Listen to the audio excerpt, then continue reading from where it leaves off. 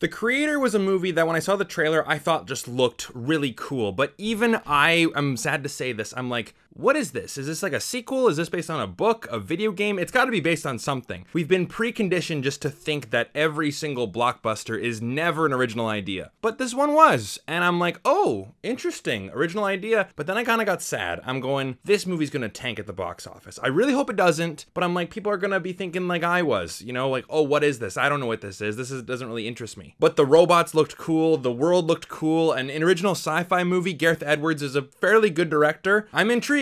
So I went to go see it, and the question still remains, does it suck or is it worth a watch? Hey guys, my name is Brandon, aka the BrandoCritic, and thank you so much for being with me today. I really do appreciate it. And on this channel, I just want to cut through all the BS of toxic fandom, gatekeeping, and just needless politics and agenda, and just tell you guys honestly what I thought of the movie. This is my honest opinion, but I also want to know your honest opinion down in the comment section down below. Did you love this movie? Did you hate it? If you haven't seen it, are you looking forward to it? Whatever your thoughts are, leave them down below in the comment section. And also, big thank you to today's video sponsor, Into the AM. I'm actually wearing their merchandise right now. As a 6'8" man, it is extremely hard to find clothes that fit. Into the AM's merch actually does, and it's comfortable and it looks great. My code is down below if you want a discount. Now, let's get started. So Gareth Edwards is our director, and he did such films as Godzilla, Rogue One. I'm gonna assume that most people have seen Rogue One who have seen this channel before. And he also did a film called Monsters. And our cast includes John David Washington, Gemma Chan, Ken Watanabe, Allison Janney, and newcomer Madeleine Yuna Voyles. I hope I'm pronouncing that right. But the story, and when I was writing down my little story notes, I was actually surprised at how much detail I actually went into, because like this is a brand new story. It's not just like, oh, another adventure with Indiana Jones. Oh, it's another Marvel movie. So the story here is that AI beings are now among us, and a nuclear weapon is detonated over Los Angeles, and the American government blame AI. So the Americans wage war on all AI beings. None are allowed. They are banned. However, New Asia actually likes the new AI and really incorporates them into their culture. So there really is a war between New Asia and the Americans. But our main character comes into play with Joshua Taylor. He is an American military guy, and he embarks on a mission to find this super weapon that the AI have created and to find his long-lost wife. So what did I think of this movie? This is one of the most gorgeous movies I think I've ever seen, and honestly, I could have watched just 2.5 hours of establishing shots in this movie. I thought that every single frame felt like a painting. It is a beautifully shot movie, and I just love the world that this movie creates. Now, I'll talk about that in a minute, but the special effects, I wanted to bring those up because it's very rare for me, and I feel like a lot of people feel this way, for special effects to really wow us. Of course, CGI really came into being in like the, late 80s, early 90s, and then it was everywhere, and then of course they just kept on pushing the boundaries of what technology could do, but now you see it everywhere. It's in Star Wars, it's in Marvel, it's in all these big blockbusters, and it's really hard to be impressed by it anymore. Avatar: The Way of Water, I still think is the best looking CGI I've ever seen, but I gotta be honest guys, I think the creator is like right up there, and it's the movie since Avatar: The Way of Water that really made me go, oh my god, this movie looks unbelievable in terms of the CGI, the special effects, and people will talk about this in every single review that you'll see on the internet. This movie has a budget of like 80 million, and I'm thinking, how in the world does this look better than a movie that, cost like $250 million to make? Like, before this movie, I saw the trailer for The Marvels. God, does that look like junk. Complete junk. It looks so terrible. And again, I haven't seen the movie yet, so I can't say if it's good or bad, but man, I am not looking forward to that movie because it just looks terrible. And I'm looking at that, I'm going like, the CGI in this looks so much better than it does in the Marvels, because honestly, I don't think there's actually that much of it in this movie. It's used very sparingly, and just the way that they're able to incorporate it into the real life locations is just marvelous. Like, the movie is so beautiful. But getting into the world building, it's unreal. Like, it's completely unreal, because you have things like the backstory, you have the lore, you have the tech. Everything is fully realized, and it's original. The fact that this is original just feels so refreshing. In a world of sequels and reboots and prequels and cinematic universes, just having a movie that is not based on anything, having this brand new world completely built from the ground up for this movie, like, it's just so refreshing to see, honestly. And getting back to what I was talking about with like the box office for this movie, I really don't know how it's gonna play out, and really for most movies I don't care, but I really hope that this movie does not go underlooked. And I feel like the normies, like the casuals, not people like you and me, the people who just want to go see a movie just to kind of like pass the time, I think they're just gonna write this off.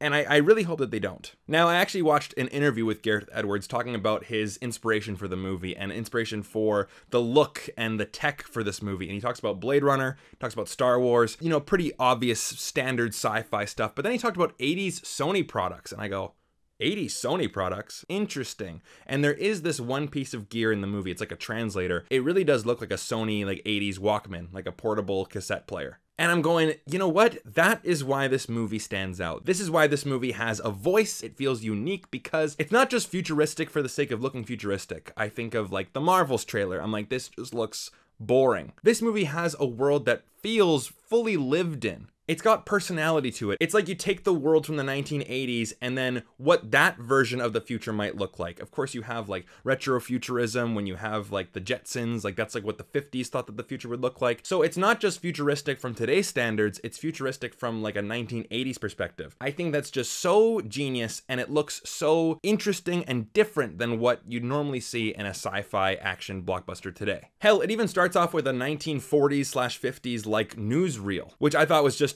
like shades of Paul Verhoeven, like perfect. And then of course, when you see like the political speeches, it's like this grainy film. It feels old. And like, I just love that this movie goes down that angle. It's not just futuristic for the sake of being futuristic. You know what I mean? The design of the AI, the ships, the cities, the weapons, and the sound is just, man, it really does all come together, and you can tell that Gareth Edwards really had a vision in mind, and you can really see it on screen. And speaking about the sound, Hans Zimmer's score, like it's subtle, and I believe Film Stock said something kind of similar to this, where it's like, I didn't even know it was Hans Zimmer during the score.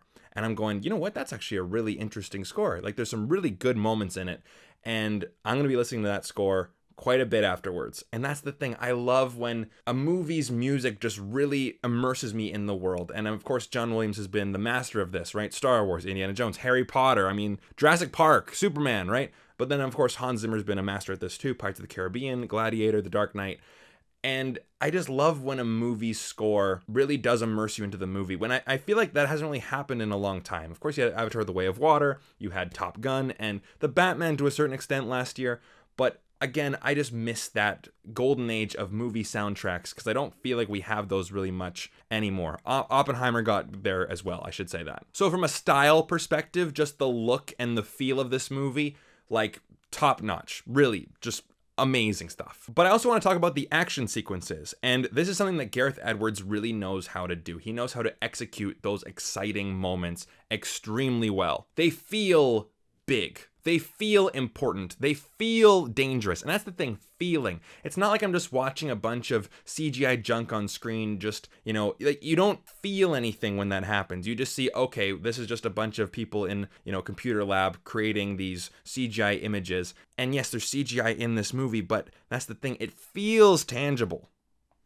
It's wonderful stuff. And he knows how to work with scale. Of course, when you have Rogue One, you have the Death Star. Of course, when you have Godzilla, you have Godzilla. These massive things in the movie. He really knows how to play with the scale. He knows how to put people in the foreground, put people in the background to actually make it feel larger than life. And a lot of things in this movie are larger than life. So it feels very cinematic. There's one shot, and I hope that it's in the trailer so I can show you guys. It's where the one AI robot is like dinging a bell to kind of like warn the village that these other people are coming to attack.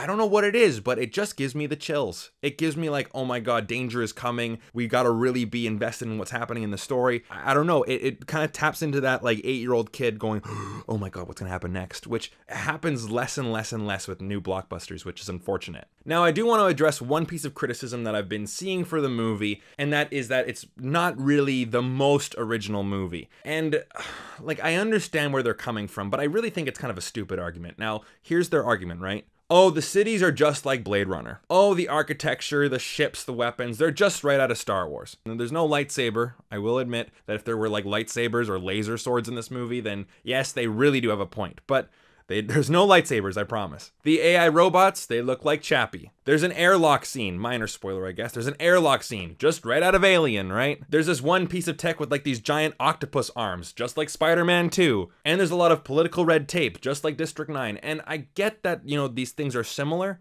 but like, who cares? Like, do you guys not know how inspiration works? Like, if you just completely took it and didn't change anything of it, I understand that. And there are a couple sci-fi movies that have, you know, different themes about AI and artificial intelligence and have spaceships and have the futuristic world and there's a big bomb that goes off. Like, I get it, but then again, if you're gonna go down that angle, then you can't watch Lion King because, oh, it's just like Hamlet. You can't watch Star Wars. Oh, that's the Hidden Fortress. That's Kurosawa. You know what I mean? Like, there's only so many stories you can tell. What matters to me is that if you tell it well and you tell it with like a new coat of paint. Yes, Avatar is Dances with Wolves, but you gotta admit that that's a pretty different coat of paint for that movie. Also, guys, if you guys are liking this video so far, hit the like button. I'd really appreciate it. Now, this movie is not perfect. I wouldn't call this movie a masterpiece. There is a weak link in this movie, and unfortunately, Rogue One has that very same weak link. The characters. Unfortunately, this movie does not have interesting characters. They are likable enough. They have good actors in this movie, and you want to see our characters succeed, but they are not the most interesting. I can't argue that. John David Washington has leading man charm, has leading man charisma, but I gotta admit though that he is not, again, the most fleshed out character. He's not gonna be going down in sci-fi history as one of the great protagonists. He's no Ellen Ripley. He's no Luke Skywalker. He's no Captain Kirk. He's no Sarah Connor, and he's no Rick Deckard. Just, he doesn't have that level of complexity to him. Not to say that the other characters are complex, but they have more layers. Madeleine Yuna Voyles is awesome in this movie. She gives a phenomenal performance. And again, when you have a kid in the movie, it can be very, very dangerous because it's like you don't want to be too annoying. You don't want to be just too, you know, kids are not the best actors. Not all of them anyways. She's really good in this movie. So yes, she's impressive, but I will admit that I didn't necessarily care for her character. The movie didn't really give me a big reason to, or give me enough time to. I cared about her because she was like this kid who didn't really know any better in this world that everyone is going after her, right? So again, you're kind of feeling like, oh, I want to care for this kid, sure, but I feel like there's more there. There's definitely more potential with her character. Same with Gemma Chan's character. Maya is her name, and her relationship with Joshua Taylor, our main character, it falls into the Anakin Padme thing. Now there's no cringy one-liners like I don't like sand or any of that crap. But their relationship is the real emotional driver for the movie. The whole reason why our main character is going on this mission in the first place is because he wants to rekindle that love and find his wife, who was presumed to be dead. I guess that's a minor spoiler, but that's just the overall plot of the movie. And like Rogue One, the main driver in that movie being between Jyn Erso and her father, Galen Erso, it's so surface level. We're told about their relationship and we barely see it. We see a few flashbacks here and there. We have one scene of them kind of hanging out in their house. That's about it. So it's like, okay, there's like this big emotional moment between them. Quite a few like, oh my God, no, I can't live without you kind of thing. And I'm thinking to myself, you know what? This scene would really be hitting harder if I actually cared about these people. I don't like think they're annoying by any means, but there's more there that needs to be fully realized. I mean, the world is, but the characters in it are not the most interesting. They're pretty flat. And of course, that's a problem when the overall story is meandering from location to location. You got to find this thing, to find this thing, to find this person who knows the location of this thing. You know, standard sci-fi movie plot stuff, right? Like the structure of this movie, it's nothing new. Like that's the one thing that is completely not original. But again, like name me one big blockbuster that really turned everything on its head. Yes, there are some out there, but not many, right? And the creator doesn't really bring anything new to the table in terms of like story twists, you know what I mean? And I'm thinking to myself throughout the entire movie, this movie would be so much more engaging if I really felt for the characters, if I really was emotionally invested in their struggle. So does this movie suck, or is it worth a watch? Well, overall, the story and the characters are the weak link in the movie. I'm sorry to say that. They're definitely not as strong as I want. And sure, if you want to be you can talk about how this movie isn't fully original, but this was a really great experience watching a new science fiction movie in the theater. Will it hold up in future viewings? I'm not too sure because, again, the novelty of this new world will wear off and then all you have is the character drama, and that wasn't there to begin with. But the fact that I even want to watch this movie again is a very good sign. So for an overall rating, I'm gonna give this movie a 4 out of 5. I'm really happy that I could say that. I was hoping that I was just gonna see something new and fresh and exciting, and the creator is exactly that. If you wanna see more videos just like this, then definitely hit the subscribe button. I would really appreciate it. And I also wanna shout out my Patreon members. You guys are awesome. If you guys wanna join us for monthly movie nights, then the link is down below in the description. Thank you so much for watching, guys, and I'll see you guys again soon. Take care.